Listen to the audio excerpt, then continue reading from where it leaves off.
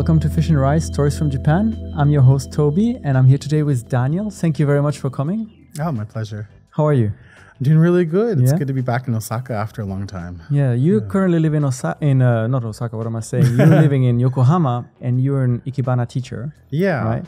So we will have a lot to talk about Ikebana because we want to learn more about this. But maybe first, could you introduce yourself for our listeners? Sure. Where are you from and how did you get to Japan? Yeah, I'm Daniel Patterson, and I've been in Japan for 18 years. That's quite a long time. A little bit, yeah. I'm from Canada, the East Coast, New Brunswick, so it's very on the ocean, Maritimes.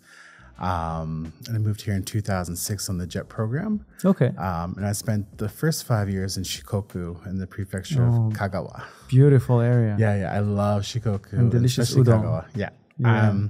Because of that, ramen's kind of ruined for me. Like, I like ramen, but udon's always gonna be number one. Yeah, for me it's soba. Yeah.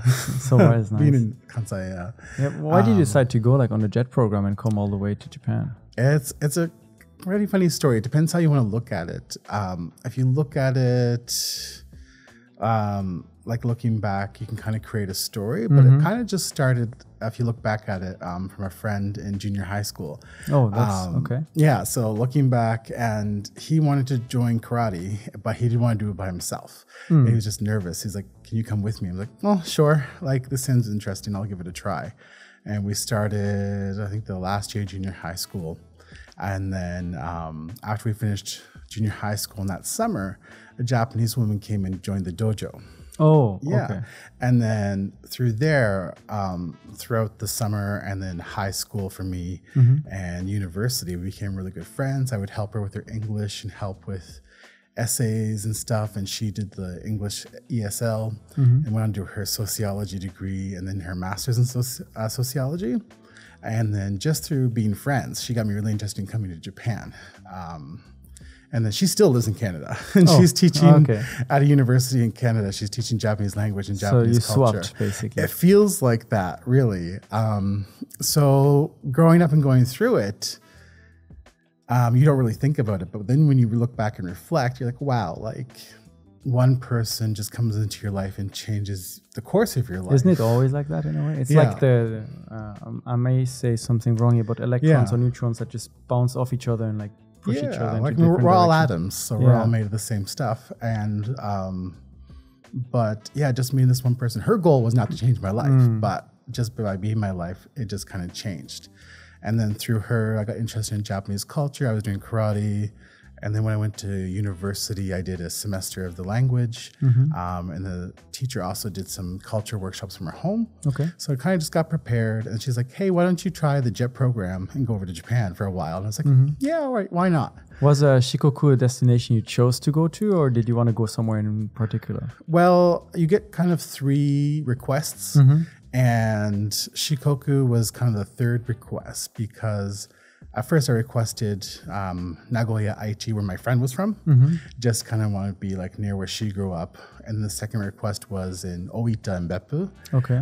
Just because that was really cool with all the onsens. Yeah. And then I had a friend from Canada on the JET program currently, and he was in Tokushima. So I requested Tokushima. Also in Shikoku. Yeah, right next door. And then I had none of those choices, but the one they gave me was Kagawa next to Tokushima.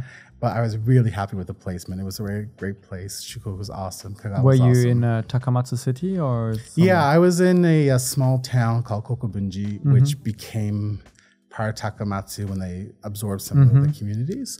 But yeah, basically Takamatsu. And then, of course, I grew the love for udon. How was it for you when you first arrived? Did you have any kind of culture shocks, or was it like normal after having studied the culture a little bit and having practiced karate, and you just felt like, oh yeah, this is what it's like, or were there things that really surprised you? I would say it was a little comforting because I come from a very small place in Canada. The province is less than 1 million people and the city is less than 100,000 people. So Takamatsu was kind of comparable. So it was kind of comfortable there. And of course things were different, but I was pretty okay. Like, I'm a kind of person who just kind of sets up home and invites people. I'm just kind of like that rock that helps support people. So I just set up wherever I go. So it wasn't too much of a shock. Of course, there's lots of things, lots of mistakes and lots of things learned, but I wasn't too stressed about it. Yeah. And you stayed there for the first 5 years? Yeah, I was in Takamatsu for the 5 years. And then I actually moved to Yokohama in 2011, 2 years after the Tohoku earthquake. So that was kind of weird because I had already made up my mind that I was moving to Yokohama. And then the earthquake happened and there was still the aftershocks. And then when I moved to Yokohama, it was a bit like, it was so strange because, you know, the buildings had their lights off, the trains had their lights off. So it was really right after. Off. Yeah, exactly. Like a week or 2 weeks right after it. So it was still aftershocks, people conserving energy, people still worried. So it was really interesting. People thought it was a bit crazy to move up to. Did you think about canceling the move or? No, I really didn't. I was like, whatever happens, going to happen. So I know a lot of people left Japan at that time, but I was just like, well, whatever happens, going to happen. And this is what I want to do. Yeah. Why did you choose to leave Shikoku? I mean, it's such a beautiful area and you have a lot of nature. Beautiful. It's a bit more calm. And you're moving to Yokohama, which is very close, maybe like entangled together with like very busy Tokyo. And was there a reason to go there? Well, one, the contract was finished. And then two, look for job offers in international schools because I was teaching kindergarten, elementary, junior high at that time. And through the JET program, I actually discovered that I really love early childhood education, kindergarten. So I had the opportunities up in Yokohama. So that's the main reason why I moved up. And then continuing my career in education through here. And just to be more in a big city life. So I love Shikoku, but it's definitely more convenient being up here in Yokohama. And then coming from my hometown in Canada, I've always been kind of near the ocean. So cities like Takamatsu and Kobe and Yokohama, I feel very comfortable with. So throughout all this time, you've been working in education and teaching. How did the interest for Ikebana start? Again, it's one of those things where you can reflect upon and kind of see a story forming, or you can say it's just random. But plants and flowers have always been a huge thing in my life since a child.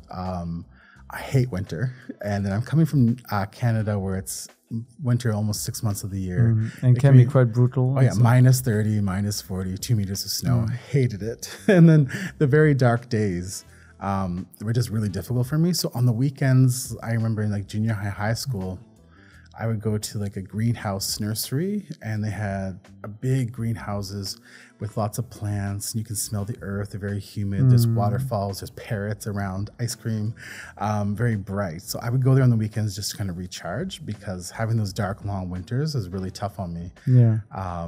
So having the flowers in my life was very important. And then again, my family, we had gardens and stuff. So we've always been in my life.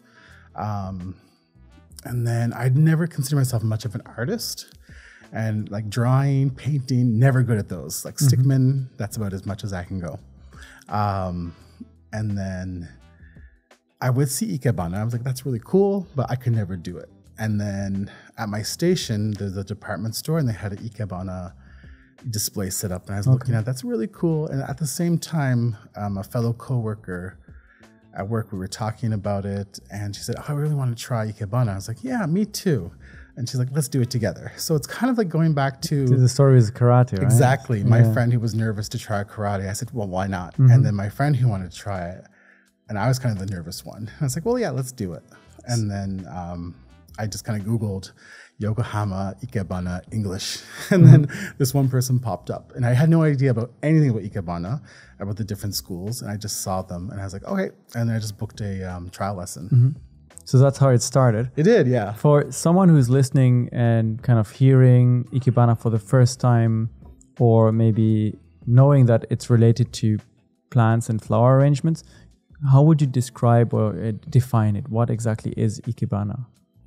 I think going into it, I really had no idea, but now I know a lot more. Still lots to learn, but it is really just, I would say, becoming familiar with the plants and flowers and being observant and then bringing them to life. So the flowers are beautiful.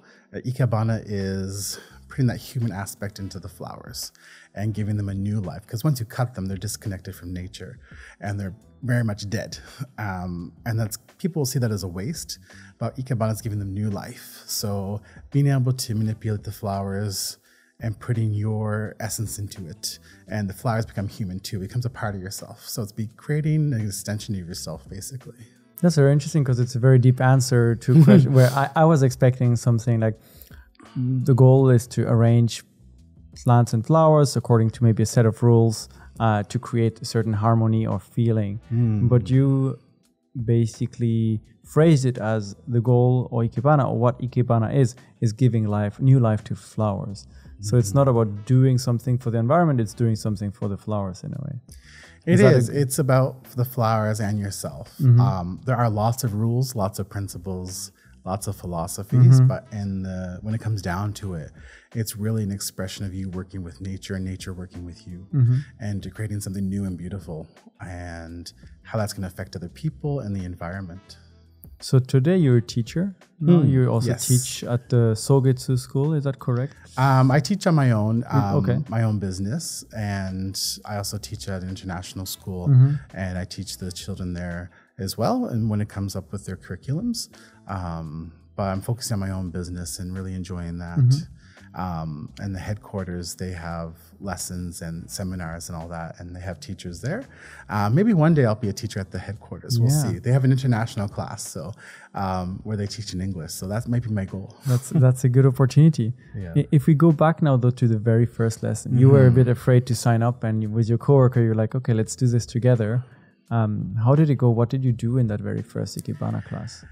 The sensei was really nice. She speaks English and Japanese and a bit of a mixture. And from what I remember, just going over the basics. And it's very much the teachers will hand you the textbook, like a photocopy of the first lesson, and you read it and go over the basics, and she'll tell you, or the teacher will tell you, some of the philosophies like the Shinsoe and Hikae and what they mean, and they just let you go to it. And then it's very much you make it and then they correct you. It's kind of how things work in a lot of the Japanese learning. Learn by doing. You learn by watching and doing, and they'll correct you after. But I just remember, because we love flowers, we don't really touch them too much, to be honest.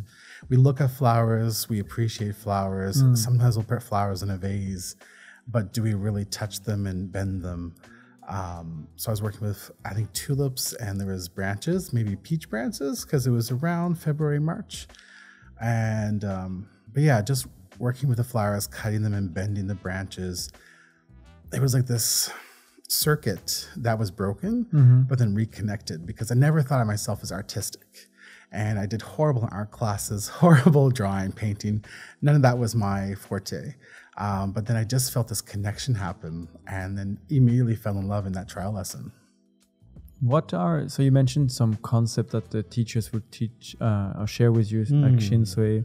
What are the basic concepts that people should know about Ikebana if they ever look at flower arrangement that is done professionally? What are things that we can consider as a viewer and be like, okay, if it's been arranged like this, the person who did it thought about this part and this part and this part? I think it really depends on where you're at when it comes to understanding Ikebana and flowers, because some people will see Ikebana arrangements. There's some that are more natural and some that are more refined, that are more modern, and people just need to decide what they're looking at.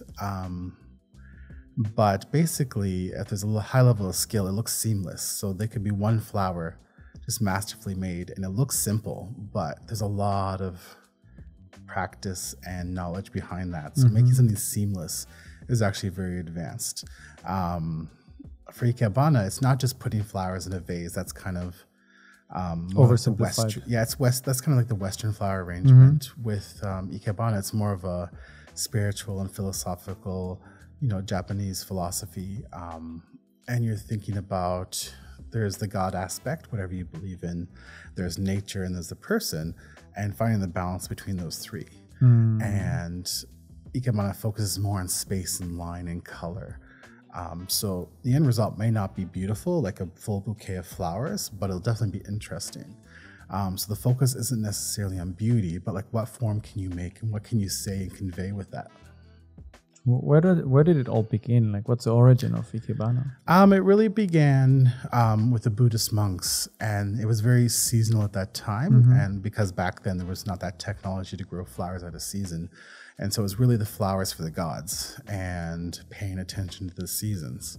So it really started there, and then from there, it moved on to the military class samurai, and it became male only. Like a lot of things, it started as male only, and then it went kind of very in fad for there, and then it trickled down to the commerce merchants and the say the aristocrats, the high-end rich people, and then it became very popular. And then during like the Meiji Restoration era, it became very popular with women, and then it goes through that phase because I play the harp as well. And again, it started as a male only and switches to female, and then it's like trying to find its balance between male and female. Same with Ikebana. Now it's done by male and female. So it just goes through that. So it just trickled down, starting with the monks, became popular with the military, then the merchants, and then with the regular people. And so today it's used a bit here and there. We regularly see it, for example, maybe in temples. We see it. Yeah, always in temples, for sure. There's always still the flowers. And it's surprising where you'll find the Ikebana, often in hotels and cafes. Maybe some office reception areas. Yeah, I know an Ikebana artist here in Osaka, actually. He regularly does it for a dental office. Oh, wow, okay. He does lots of exhibitions for hotels. Car shows, I've seen that.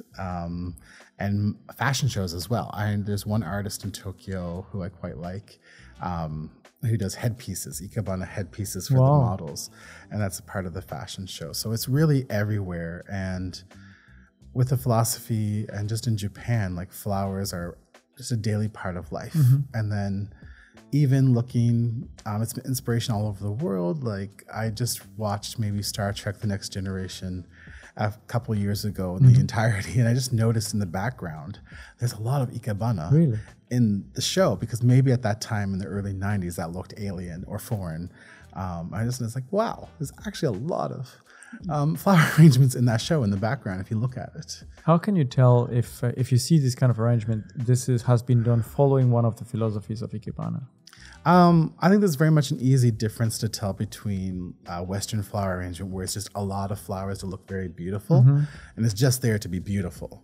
And then with Ikebana, you can tell there's a lot of thought and expression that goes into it. You'll see where the space is created, the lines. You'll see movement, and you'll see someone trying to convey a message. And just reflecting, because Ikebana really changed over the time, and especially with Sogetsu Ikebana, it's supposed to change with the time. So it's just reflect what's happening in the world, reflect the space that you're in. So the difference between just a vase of flowers to something that will maybe speak to you and say something.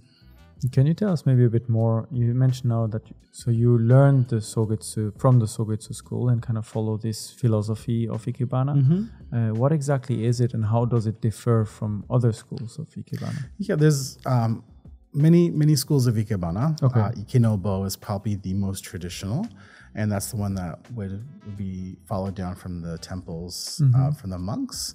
Sogetsu is 104 years old now this year.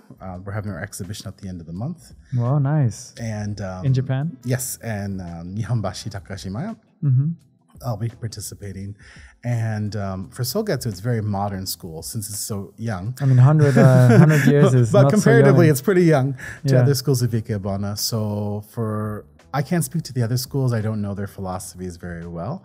But for Sogetsu, it's quite modern, with the fact that their motto, the philosophy, is anytime, anywhere, anyone, anything. That's very, very modern. It is. So for the creator of the Sogetsu school, he grew up being very traditional, and then he broke out at 25 years old, and created his own school of Ikebana. And maybe it had to do with scarcity of flowers after World War II, but any container will do. So we could use this mug, we could use a broken glass, So there's lots of beautiful vases, but any Or the container head. will do.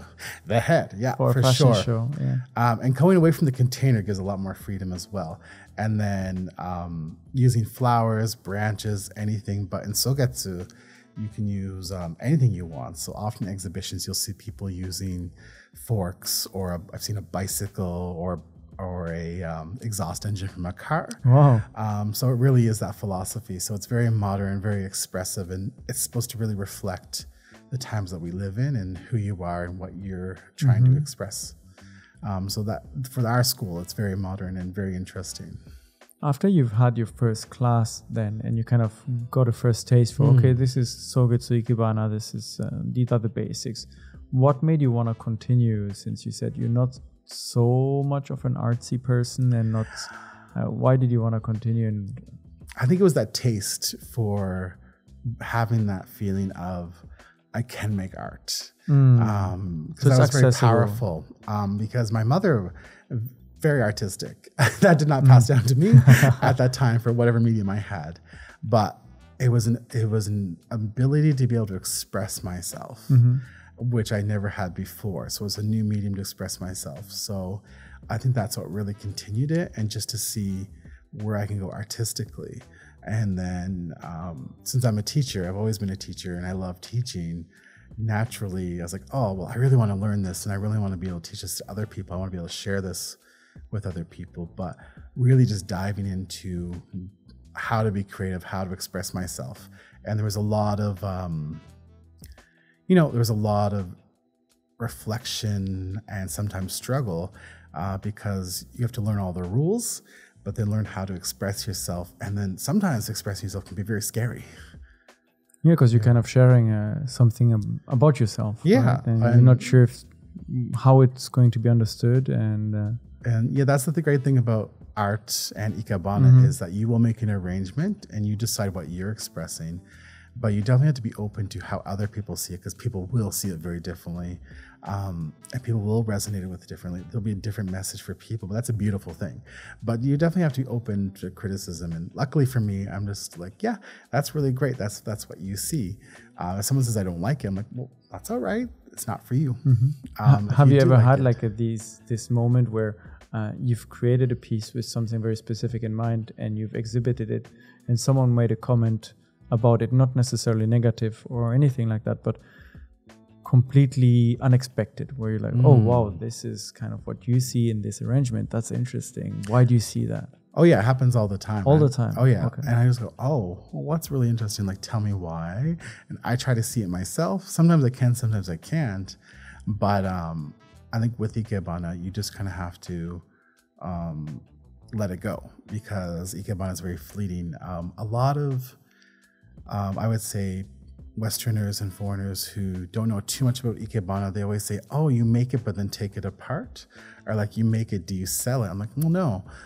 It only lasts like in the summer for 3 or 4 days because it's so hot. In the winter, it lasts longer. But I don't make it and sell it. I will go to a location and make an arrangement for that business, or make it at someone's home.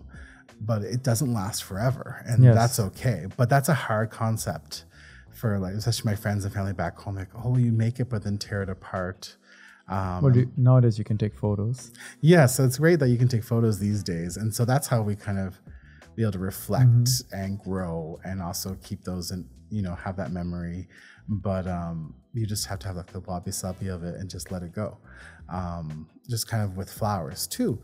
You can't be afraid to cut flowers and cut off leaves, because you can love nature, and a lot of people are really terrified to cut a flower off. They're like, oh, that's a waste to like cut a leaf, cut a branch. But you have to realize, like, reducing it brings more beauty to it, really, with the minimalism of Japanese philosophy. You said that one of the challenges of making an arrangement is the rules you have to kind of follow. And at the same time, when you explained Sogetsu, you phrased it as it's a Ikebana you can do anywhere, anytime, by any means, with any container.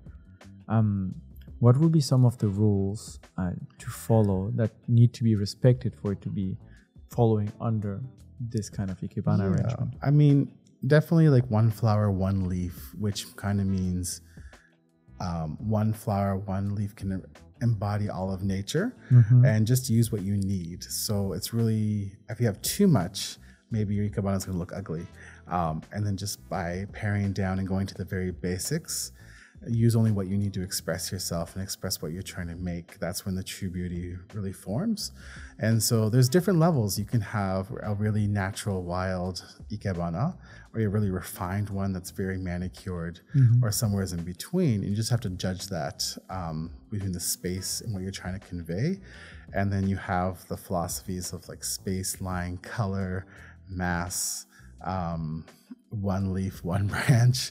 Wow. And there's a lot to internalize, and it really becomes what you can see. So over the years of practicing, it's really about developing your sight. And it's not just your sight with your eyes, but also with your heart. And then, you have to use your judgment. So it's really developing that, which is fine balance between many things. So how do you start when you have a project? Let's say I would like you to make an Ikebana arrangement for this table here.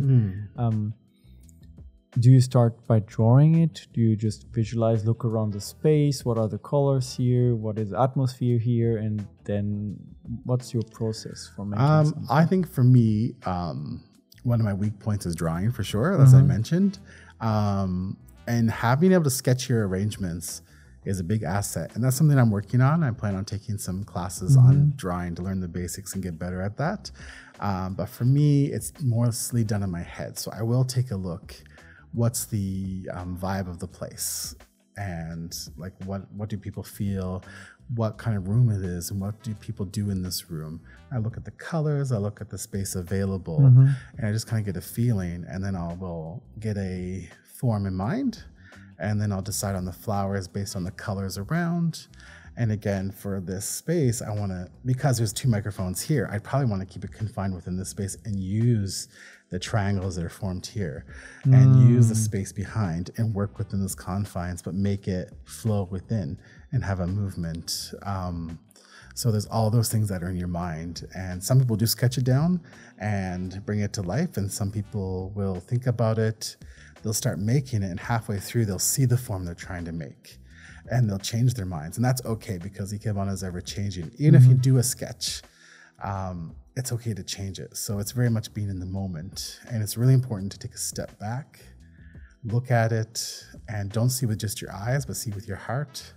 And again, just look at the perspective. So it's really important to take a step back and look at it while you're making it often. So there's a lot that goes into it. And you have a limited time, because depends. Your flowers or plants may or may not live long enough if you just overthink it and change again and again. Within a few hours, it's pretty okay. But you don't want to handle the flowers and materials too much, because they'll start to get weak, depending on the stems of the flowers.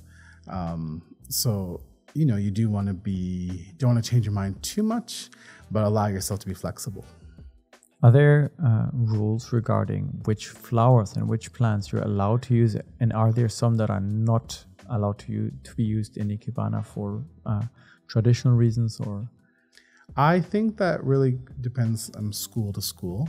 And then when Ikebana first started, before it was even Ikebana, it was very seasonal, and it was very much there to celebrate the gods and the seasons and the festivals. And it still is.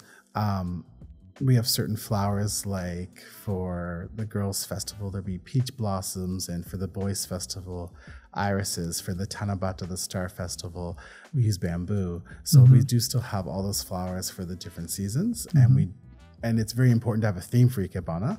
And then sometimes the theme is for festivals. Sometimes the theme could be for an event, and then sometimes the theme is just the materials itself, and that's enough as well. So before, it was very much attuned to the seasons, but with technology and with Sogetsu Ikebana, it wants you to move forward. So we don't have to stick to the seasons. So you can have materials that are out of season together, but it is important to have a theme. And we do celebrate the seasons and occasions, but just having the flowers itself to bring kind of that life and energy to the room is reason enough.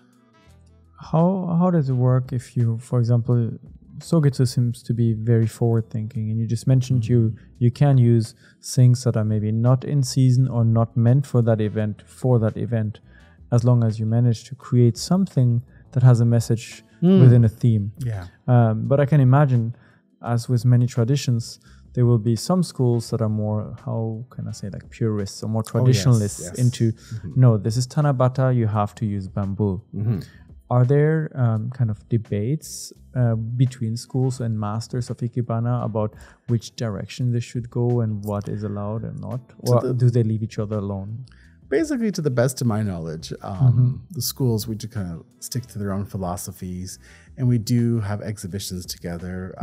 Just a few months ago at the Yokohama Takashimaya, there's an exhibition with different schools of Ikebana, and you just kind of just try and appreciate, because you can see very much that each arrangement's from a different school. Maybe you don't understand exactly what the philosophies are, but you can say like, oh, that's very different from this one. It does say the school in each one, but you can tell like, oh, when I look at something, I'm like, oh, that's Sogetsu. I look at this like, that's not Sogetsu, or that's Ikenobo. And we don't really have clashes because we have our own schools of philosophy. I would say a good rivalry is nice. Yeah. Sometimes we have these flower battles, and there was a beautiful, like a competition? Yeah, there's a beautiful one in Yokohama and Yamate, maybe about 6 years ago, the last one I attended. And it was amazing because I was still a beginner, very much a beginner back then. But watching different schools of Ikebana go off against each other, and they had to make arrangements in 5 minutes. It was amazing. And so there would be like Western flower arrangement versus Sogetsu versus Ikenobo, and they have 5 minutes to make something, and it was just fun. It was how can you even judge anything like that? Because then it's just comes down to everything can be beautiful, right? And it can, yeah. Depending on how you look at it. It is subjective, but I think you can tell in your heart which one you like the best. But just what they can do in 5 minutes was incredible, and I still probably can't do that in 5 minutes what they could do. But I would say that each school just keeps to themselves, and of course we cooperate with each other, try to understand each other. Some people do go into different schools of Ikebana as well. A lot of people started in maybe just the regular flower arrangement, the Western style, and move into Ikebana. So people will have different experiences and put those together. And you just mentioned a keyword here, experience, right? For people to make this in 5 minutes for a competition, or even to be able to visualize, like you said or suggested, between the two microphones and use the space and the colors to play with, a lot of it comes down to experience, right? You need to have seen a lot of Ikebana, you need to have done a lot of Ikebana to be able to visualize, oh, I can take this idea from you and this idea from you. Yeah. So if you're new to this, it must be very difficult at the beginning to even, what do I do with this? I would say everyone's experience, including myself, after your first lesson, even your first 5 lessons Ikebana, you feel very overwhelmed. But you just kind of have to trust your sensei and trust the process. And the more that you learn, the more comfortable you'll feel. Failing is very important. It is okay to fail. It's okay to make a bad arrangement. And again, with Sogetsu, you can have beautiful flowers, but not necessarily a beautiful arrangement, but it can still make a big impact. But at the same time, sometimes you really just do mess it up. And your sensei will fail you. And you just try again, because you only learn from mistakes. And it is just through that experience and repetition that you do that and become more comfortable. So it is a long process. Again, going through Ikebana, my goal is to be a master someday. And there's many student levels, many teacher levels. And it's a long process. And there's a reason for that, because you have to train your eye, your senses, and you have your confidence, really, and your judgments. We recently had a guest on a podcast sharing her experience with us about tea ceremony. And she also mentioned that although she's reached certain levels of knowledge in tea, that she's allowed to teach certain aspects of tea ceremony as well, there are still many, many levels above. And masters will keep secrets of very special techniques with very special tea that can be used for this occasion only. And you need to be at a certain level before they will share this with you. Is it similar in Ikebana as well, where some techniques, some flowers, some events are reserved only to masters, and if you want to get there, you first need to go through every step before? I think it's a little different. We don't, as far as I know, they don't keep secrets. Who knows? Maybe I'll find out later. Secret book of Ikebana. It's a little different. I think it just comes from, again, the training your eye and experience and know what to, when looking at an arrangement, know what to keep and know what to cut away. So often when I'm teaching and there's new students, they'd love to put a lot of flowers. And I just cut maybe a branch away. It opens up the space and they go, oh, wow, that looks really different. In a way, you open their eyes to it, right? Yeah. And same with me. That's how it happened with me. When I first started Ikebana, and my personality, I was like, more is more, bigger is better, like go big or go home. And big bouquet. Oh yeah, like lots of flowers. And then meeting my first sensei, like she was very minimalist, very modern. One flower, one leaf. Yeah, exactly. And so it was a big learning curve for me, and it was really great for me. But again, it was a challenge at the very beginning because I always want to add more. But really, the expertise is taking away and making impact with as little as you can. And so that was a huge lesson for me. What was the turning point for you when you realized you want to be a master one day? Where it was not just, oh, I want to try Ikebana, do you want to try this with me? And you, oh, this is fun. And then, oh, actually, I want to take this seriously and I want to be a master one day. Well, I think that, again, my personality is like, go big or go home. And, you know, I've had a lot of refinement from that. But when I fall in love with something, I tend to want to be the best and go as far as I can. So I would say probably after a year or two of learning Ikebana, I was like, well, gosh, like, I would really love to teach this. Like, what if I move back to Canada? I'd love to be able to teach this to other people. This is a passion that's formed in my life. So, and it actually led to like a career switch of being from mainly education to balancing education with Ikebana. So I was very much moving up the ranks from teacher and head teacher and principal and stuff like that. But then I was like, oh, my passion is really Ikebana. So I changed careers and then have more of a balance and then more focus on teaching Ikebana. And then again, going through many levels, there's 5 different textbooks you go through for Sogetsu Ikebana, and then you move up into the teacher levels, and then your sensei decides when you move up. So it's just it can happen at any time. It depends on, you know, how you're working, how well. So there's no exam or? For the final 2 certificates, there's an exam once a year at the headquarters, but until then, your sensei promotes you. And it just goes on your learning and how you're doing and how you're reflecting upon yourself and how your sensei feels.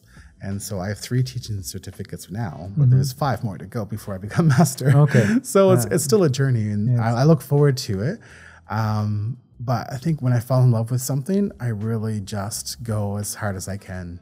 And so it wasn't a big stretch for me to want to become a master and dedicate a good portion of my life to be doing that.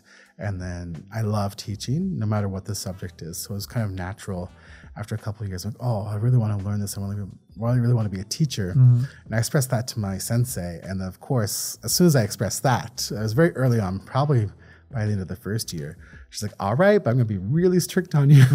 And she was. And it was hard, but I really appreciate that because in the end, it makes you a better teacher. You really have a very obvious passion for teaching. And so I was wondering if we talk more about that for a moment. Yeah. How do you approach now teaching Ikebana? You said you do it at schools as well. So Yeah. I imagine you have maybe younger students.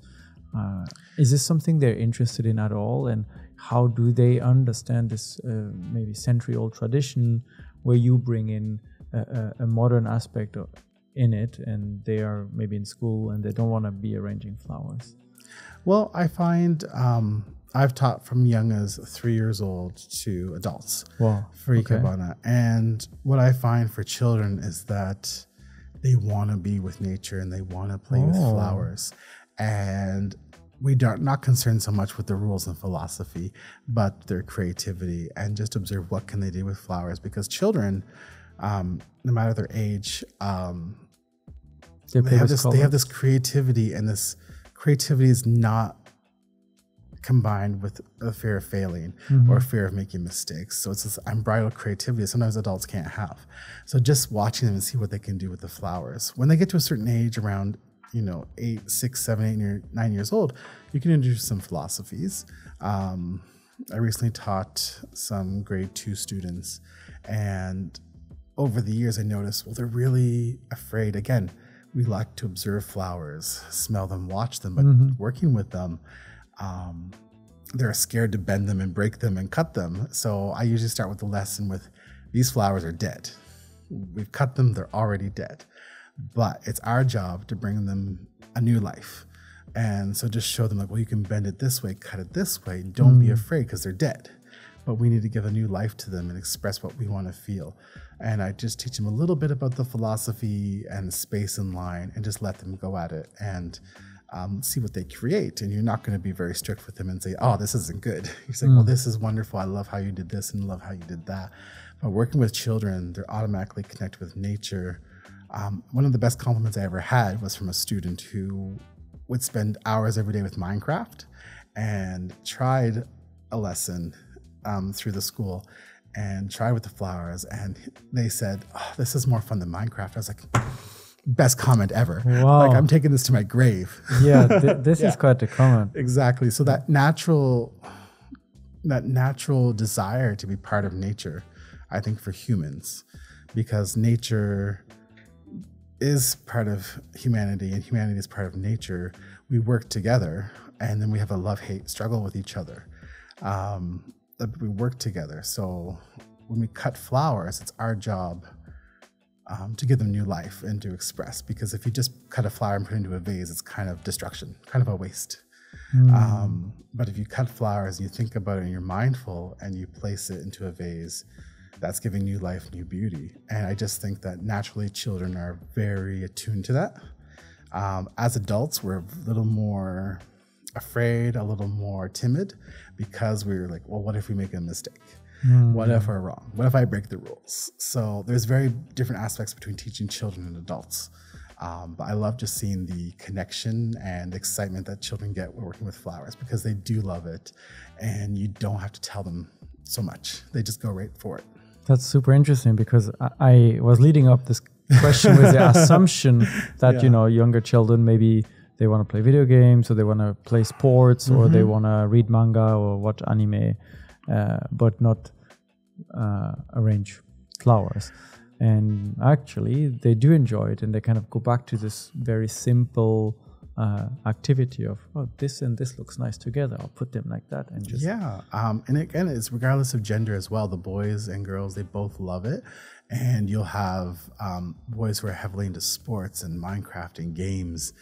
But once they're introduced to that, once they have permission to touch the flowers and branches, and they can bend it, and you can say, do whatever you want. Keep this in mind, but do whatever you want. They love it and they just go wild with it. And I've never experienced a child who is just like, no, I don't like it. Of course, they're not going to come if they don't want to do it, but I haven't had any child who's been like, no, this sucks. They just loved it, and they go home and they talk to their parents about it. And I've had the parents come and say, wow, like, we want to do more and introduce more, because I think that, especially if you live in a big city like Tokyo, Osaka, it's not so common to be in touch with nature every day. You can go many days or weeks without being in the forest. Yeah, clearly. Yeah. In this, it's an urban jungle. Yeah. And I think that's a connection that just can't be missed, and that there's a craving there. It's something that people, maybe they don't know it, but once they see it and they feel it, they're like, oh, well, this is it. Is the teaching of Ikebana, especially maybe in schools, an activity that is growing in Japan? Do the school boards or the institutions that have the power to implement this, are they taking actions to kind of promote it more? I would say when it comes to Japanese schools, and junior high school, sometimes elementary school, often elementary school too, they do have Ikebana clubs. So it's still very much part of Japanese life, and for those who want to seek it. And then my background is more international schools, and they do, whether they have a in-residence Ikebana teacher or guest teachers that come to the school, they do try to incorporate it. So I think it's still a very much important part of life in Japan. Now, you've been doing Ikebana for... it's been about 8 years now. 8 years. Is this something that for you personally has kind of really changed your perspective on life in Japan and Japanese culture? I think on a multitude of levels, where I go back to saying like my personality was like go big, bigger, more is more, like more is better. And then really just seeing what can you reduce it down to. And so I've just kind of become a person where people ask me like, oh, well, how do I decorate this room? Like, how can you see with your eye? Or what with this space, what we can do with this space. When it comes to my cooking, I cook a lot. And I always love to, even if it's just for me, present the food very nicely. How can I incorporate Ikebana into preparing food? And again, just look at your life and say, well, do I need this? Is this important? Do I need it now? So just really paring back. So like the whole minimalism aspect to it, I think really influenced all the aspects of my life. And also just seeing like moment to moment, do I need to be stressed about this? Like, is it like a flower that's going to die inevitably? Like, is this a small moment or is this a big moment? Is it that important? So just that perspective, that whole passing, fleeting moment thing. Is this something where you also now that you moved to, after moving to Yokohama and discovered Ikebana, I assume you discovered a community as well of people practicing and enjoying that? Yeah, definitely. Just through, work with the sensei, there's many people in the classroom. So I've made friends through that and some connections. I do feel a little bit of disconnect with being a foreigner, with teaching Ikebana. So it's mostly Japanese in the... yeah, I would say mostly Japanese. But my first teacher, it was a balance of Japanese and foreign students. And then she moved to Hokkaido. So that's far away. Yeah. Your favorite since it's very cold up there. Yeah. And then last year I had to change to a different sensei. So I had to look around for senseis and message senseis and like look at their style and stuff. And then I would say changing sensei is not too common. You try to avoid that. So the transition from one sensei to another was really difficult because their styles and expectations were very different. And once you have the new sensei, you have to kind of adopt their style while trying to find your own and maintaining that. And then you have all the lessons to your other sensei, and maybe they don't like that. So that was a big moment. And for my current sensei, I'm probably his first, one of his first foreign students. So it's been probably a challenge for him himself. What was one of the biggest changes for you then in that moment where you noticed you were doing Ikebana in a certain way before and the new sensei was like, no, you can't do or shouldn't do this? I think the biggest thing was my previous sensei would always give a challenge. And so like, well, today you're working with this material, or today you're going to do this theme. And she was very strict. For example, there's an arrangement where you don't have any support. There's a kenzan, which is the needles you stick the branches into for doing like arrangement called like moribana, and it's a flat dish. It's a round flat dish, but there's arrangements that you have without that, and so you're just using the tension and balance of the branches and flowers to hold everything up. And so she said, okay, well, now that you've made it, like pick it up and walk around the room. And if it falls down, you fail. So you just it's like the game when you're a child and you walk with the egg and you don't have to. Yeah, so you just hold this walking around, you're like, and there's the air conditioning, you're like, and let's dodge the air conditioning. And then you like put it down, it's still standing, you're like, safe. So they always have a challenge. And with my new sensei, it's come to class, and then again, I started with her as a student, and then I finished with her as the lowest level sensei, and then or maybe second level. And then I moved to this new sensei as a teacher. And so I just come and I have the flowers and I decide what I make myself. So he doesn't give me challenges and stuff. So I have to be able to motivate myself and have those challenges for myself and decide what do I need to work on and what do I think I'm weak on? What do I want to do? What do I want to achieve? And so in that way it was very different and very hard to get used to. And so now I feel I'm much more used to it, but it was a pretty rough 6 months transition. With all the work you've done, I imagine you've also had quite a few exhibitions or places where you showed your work. Is there anywhere in particular that you have like a fond memory of that this was cool to have my flowers exhibited there? I think my first exhibition, and I do it pretty much annually now, is at the Nihonbashi Takashimaya. And my first time exhibiting was during their 100th year anniversary. So that was a pretty momentous occasion. Big landmark, yeah. And a lot of like pressure that I put on myself. I always put a lot of pressure on myself, more than anyone else, just because I always do want to be my best, do my best, and get better. So I always put that pressure on me. So I'm like, well, 100th year anniversary, I got to do something great. And then every year I'm like, oh, I have to do something amazing. It never stops. Every year there's a new one. Yeah, it never stops. So I always wanted every year try and do better. I would say like that's a big thing, but also just a simple thing. Going back to the daily life and how flowers can change people's lives, is I would do Ikebana arrangements in the toilets at my work and other works. And people would just comment, like, wow, going to the toilet was really nice. I could just sit there for a moment. Yeah, I know, exactly. And like I could just sit there for a moment and relax, just looking at the flowers. So even those small things of having an arrangement in the toilet, which I call toilet bana, instead of Ikebana, toilet bana. And that changes people's days, changes their perspective, gives them a moment of rest, or replenishes their energy just a little bit through that day. So the impact flowers can have anywhere. And that always comes back to me like, well, I got so many comments just from having flowers in the toilet. And they're just like, it was just really nice.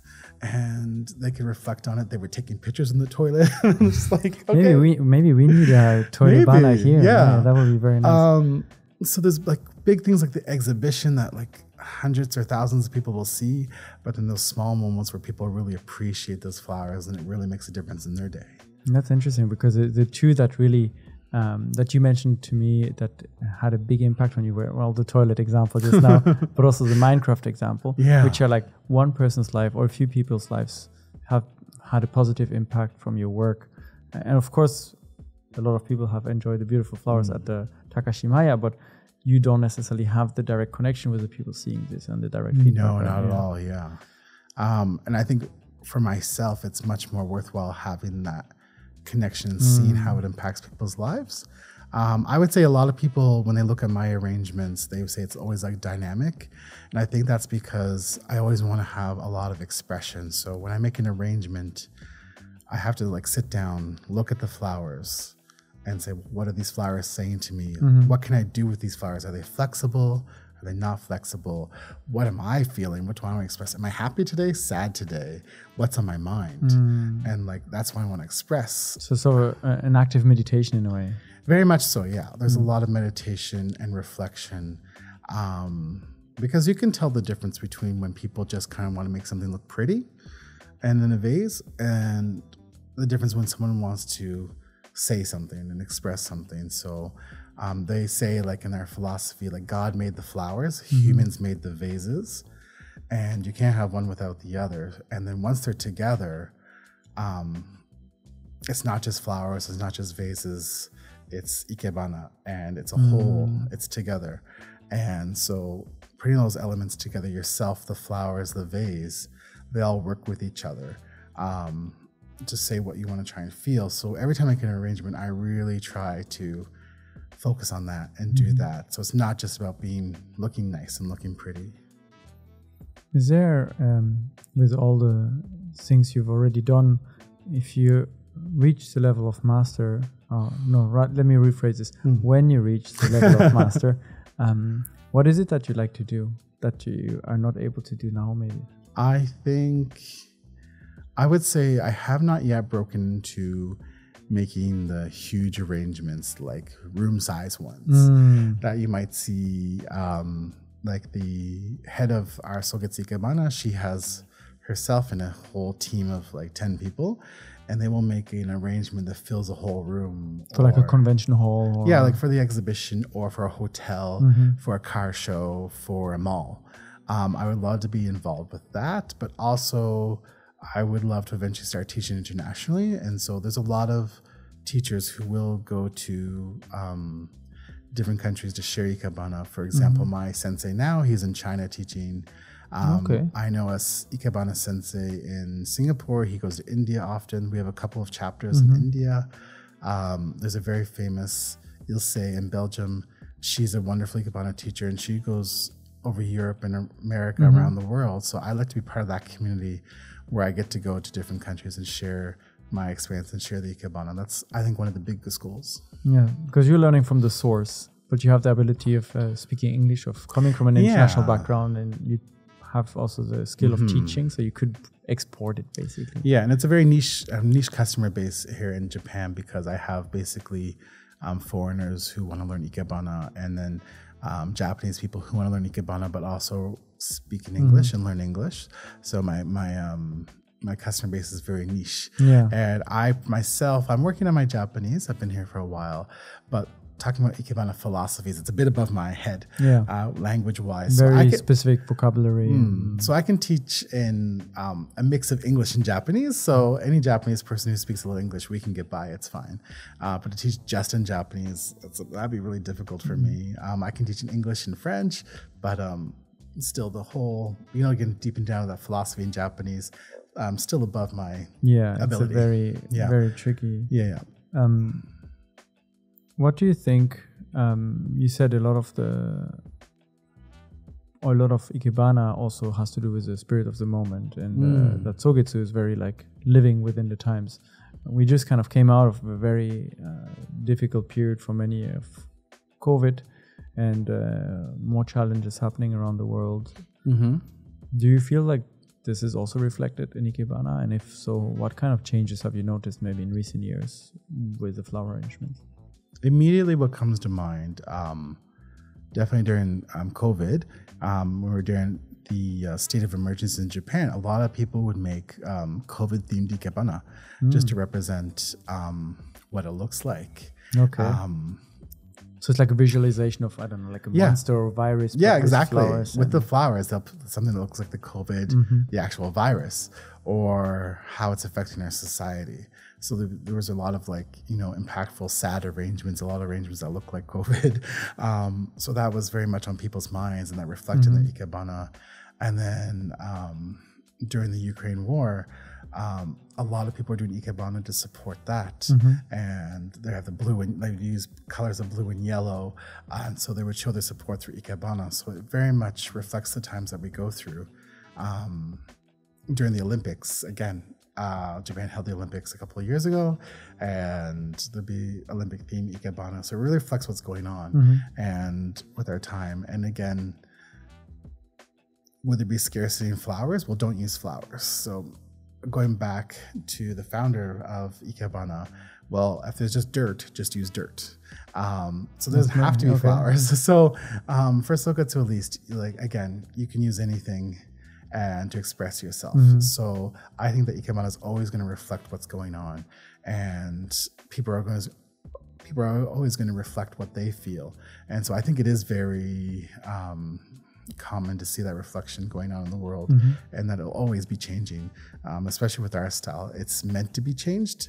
Ikebana has come such a long way from long ago with the monks doing seasonal arrangements for the gods to what we have today. And then I think as time goes on, we're going to see big changes. And again, for example, global warming, maybe there's not going to be as many flowers available. We don't know. But Ikebana will show a way to express itself. Because you're also using a lot of very seasonal flowers. Yeah, seasonal or unseasonal. So yes. The good thing about Ikebana is that, yes, we love celebrating the seasons and festivals, but we don't have to be attached to that anymore. Now, with all the change happening and your 8-year experience and your goals, what is a change that you'd like to see in Ikebana, maybe in the coming year or 2 years? It's a good question. Yeah. I'm very focused on learning myself. And I think that I would just like to see it, because with a lot of Japanese cultures in Japan, I would say that a lot of Japanese people may not have that connection. And I would like to see having more of that connection come back, but also sharing that around the world. So Sogetsu does a pretty good job of having international, because it's so progressive, anytime, anywhere, anyone. We have a lot of chapters around the world, but I would still like to see more availability, more people promoting it. And I like to see it is in Japan, it's in the schools and stuff, but it's just kind of there. And I would like to have more of a revival of it, because flowers are supposed to be like your companion. In Japan, like they're with you every day, and we use them to celebrate a lot of occasions, daily life. A store opening has usually a lot of flowers outside. It would be great if Ikebana could help promote more awareness of our ecology and environment. Because again, if we ruin our environment, we're not going to have flowers. So maybe more of a push for that. So that will be the biggest challenge, climate change. And I think so, because that's a huge issue to our lives, to living, to say the least. But of course, it's going to directly impact Ikebana. Thank you very much, Daniel. We talked a lot about your journey a little bit, and your experience learning and what Ikebana is. We didn't dive too much into the details of, for example, which flowers you use and maybe some specific vocabulary. But do you feel like there's anything that we haven't talked about today that is important for you to mention, that you would like people to know about Ikebana?